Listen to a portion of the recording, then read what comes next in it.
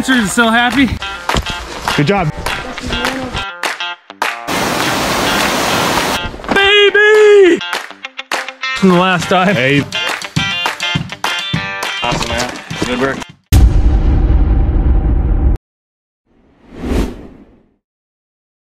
Okay, so the Nepisiguit Mi'gmaq Trail, if you're familiar with it or not, this is a world-renowned trail network that spans from Mount Carlton in northern New Brunswick all the way down the Nepisiguit River, where it dumps into the Bay de Chaleur in the city of Bathurst. So it's 150 kilometers, and I'd set a goal about 10 months ago. Been thinking about it for a couple years, and then about 10 months ago I said, okay, I really want to try to do this entire trail network in one sleepless push.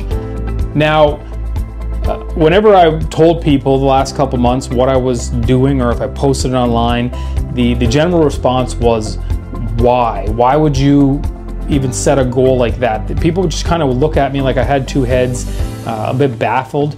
And I guess my best answer to that is, why not? I think our bodies and our brains are built to do hard things. I think it's part of our evolutionary history. We all have something primitive within us that goes back thousands and hundreds of thousands of years, and this was just a way to lean into, see how far I could push myself and see where the limits were. And let me tell you, boy oh boy, did I ever test my limits on this run. Way beyond what I anticipated. I was greatly humbled, and yeah, why don't you come on along for the adventure on the road to 150. Good luck, Dad! Hey, I'm gonna see you guys tomorrow night, okay? It is go time. The weather is beautiful up here in Mount Carlton. Go to 150. We made it to 150. Now we need to make it to 0. Yes, that is snow. Hopefully that's the only stuff we see. Snow on the trail, northern New Brunswick. Okay, pretty monumental milestone. We are 5 kilometers in and 145 to go.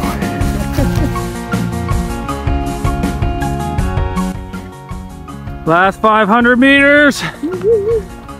Danny's running us out, getting ready for the next leg. That's our adventures, is still happy, and I'm not doing too bad. There he is. Good job, Dan. Way to go, buddy. Cha-cha!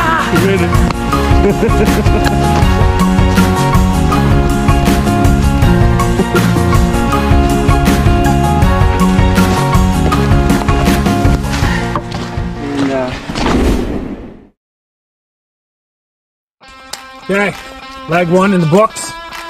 Switching out Adam for the Rice King, and 18K, we're gonna meet this guy here, Recon Robbie, down at Indian Falls Depot. Have fun, boys. Yeah.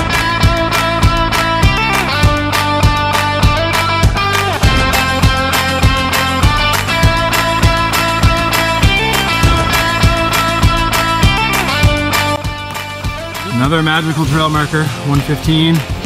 Dan, how you feeling? Awesome. Top. There's a rage in fire. Smells good.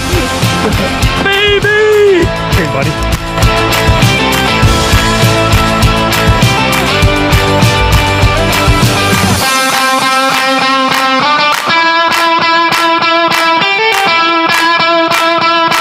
Checkpoint number 2, Robbie Recon, and we're about 45K.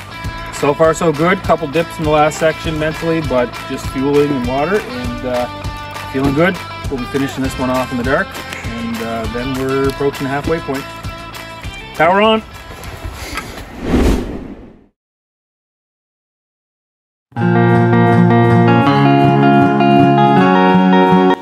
It's official.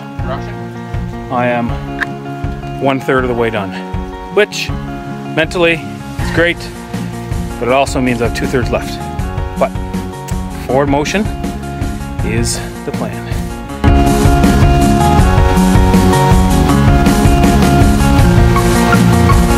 Kylie, you got some words of encouragement for your dad?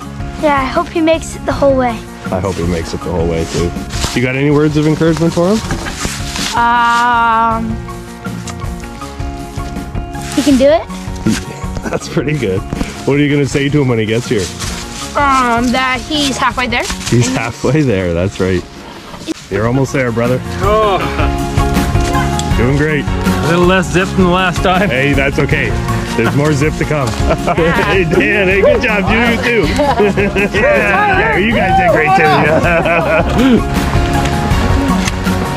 You can take mine. Give that guy a chair. We're gonna call this little segment the intermission in this little documentary that I'm creating. Let me tell you, when I came up that hill to Heath Steel and everybody's cheering and my two oldest kids are there, my wife's there, I have my next running partner is there with his wife, and there's just everybody's super positive, and there was such a incongruence between where they were and where I was. And I had spent the last 2 hours of the hike into Heath Steel. I was not in a good spot, so I went back to where we were all gathering. I was warming up in the truck for a bit, and I said, guys, I said, I'm done. I totally appreciate everybody coming out. Thanks to all of you, and I appreciate the positivity. And I know you're gonna probably tell me, to keep going, and that's what you're supposed to do. But I've been thinking about this seriously for the last hour or two, and I don't got anything left. It beat me, and I'm okay with that. And I'm not gonna lie, I was looking forward to some sympathy. I think I was just expecting people to go, Fletch, you gave it a good run, and let's pack her up and let's head back home and get you some sleep. And that was the opposite. And at the time, it actually frustrated me, and I got a little annoyed because everybody it's almost like they didn't even hear me. They just, they're like, okay, well, we're gonna change the next checkpoint. And they started pulling out maps, and I just kind of sat there, and I was like, so I had to say it again. I said, guys, I absolutely appreciate, and I know this is what you're supposed to do. I said, but I'm out. I'm completely out. I've thought about this for quite a while. And once again, it was just on deaf ears. But then suddenly the tide started to turn a little bit. And I'm not saying I felt great, but I started to at least feel a little bit of upward momentum.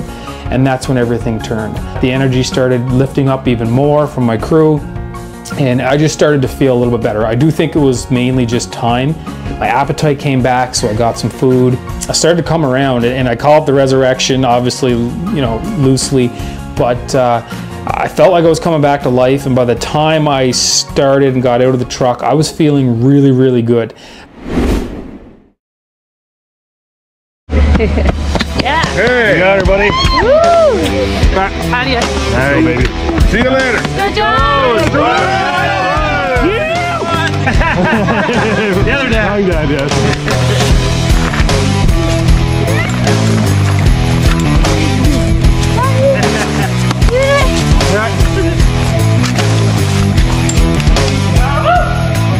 Let's go.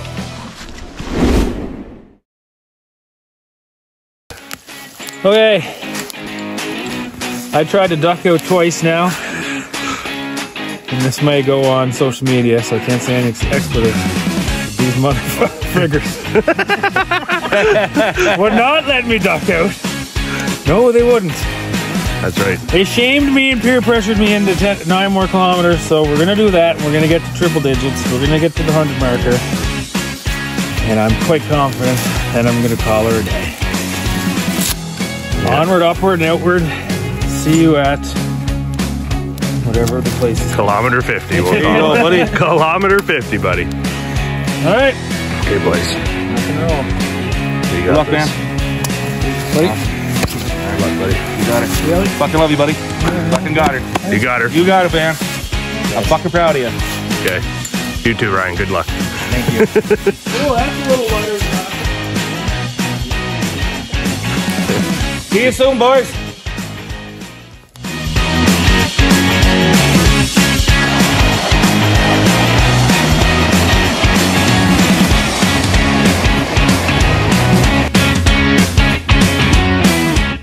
You look good. You look great, buddy. 100 kilometers is right there, man. You are fucking there. Just hit 100. Oh, you did it. Okay. Anticlimactic. Good job. Oh yeah, that's right. The goal's still faster. Where Dale got there.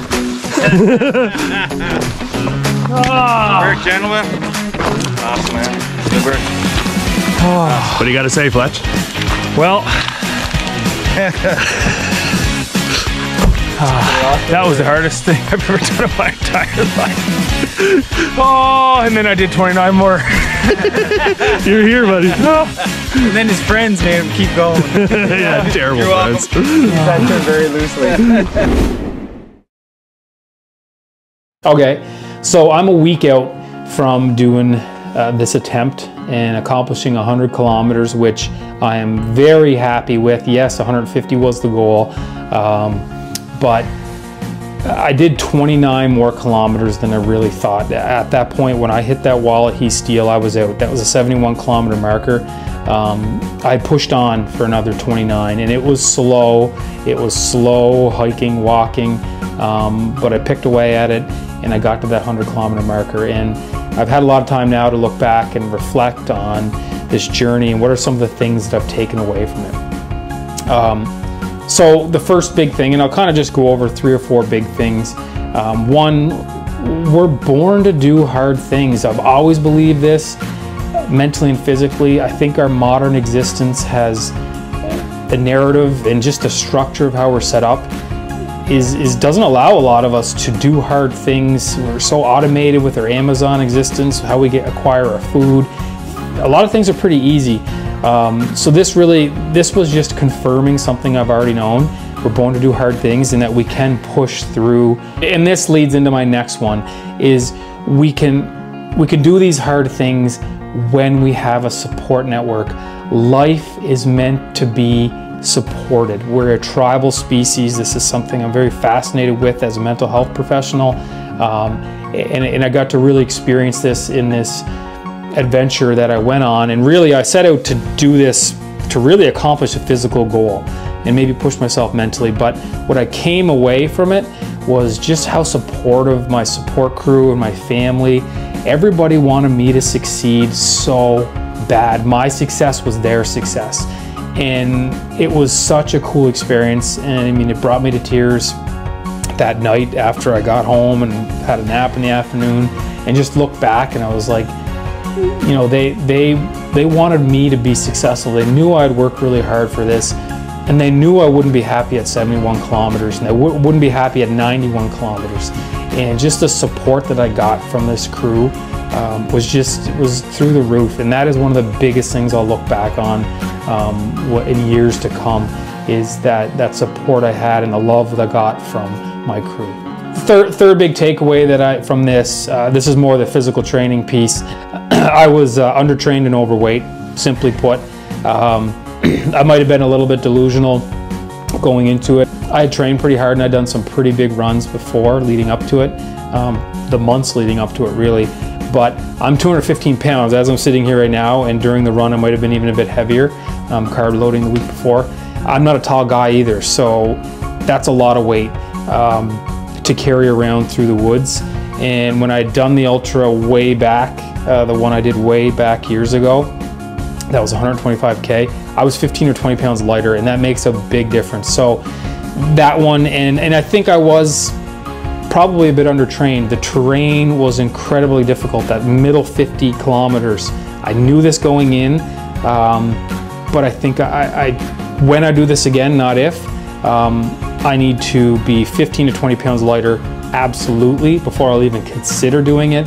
And I need to be more trained. I need to have that endurance foundation even stronger, be able to run faster and run longer, and also handle very rough terrain without it beating me up mentally and physically. And my fourth big takeaway, and this is it, kind of just a funny one, but I think in life, in a lot of aspects, is sometimes we need a mulligan, right? I'm not a golfer, but I like the term, is sometimes we need that chance to just mess up, and that's perfectly fine. And going into this adventure, I had set the goal, and I'd said this to lots of people. Yes, I truly thought I was going to finish the 150, and I was training as if I was going to. But I also would say on the other side of my mouth that I'm setting this bar really high, and you know, I'm 38 years old. I only gave myself 5 months to train, and before that I was pretty sedentary. I set the goal knowing that there's a high probability I wasn't going to finish, and I was okay with that. And in fact, that actually sparked me to work even harder, and I'm okay with that. So this was my mulligan, and I said earlier, it's not a matter of if, it's a matter of when. I am going to come back fitter, faster, leaner, and meaner next year or the year after. And when the time is ready, and if it takes 2 years to get there, I will come back and I will complete the 150. There is absolutely no doubt in my mind. I will complete it, the whole thing, but I need to take some things away from this experience, be happy with what I did accomplish, but need to put some more work in, and work not only harder, but got to work a little bit smarter, dial in the nutrition, get the body weight down, and maybe look a bit more like an actual endurance athlete. So stay tuned for the redemption run coming in the next year or two. Can't wait to share the experience with all of you. Thanks for those of you who tune into this. Bye.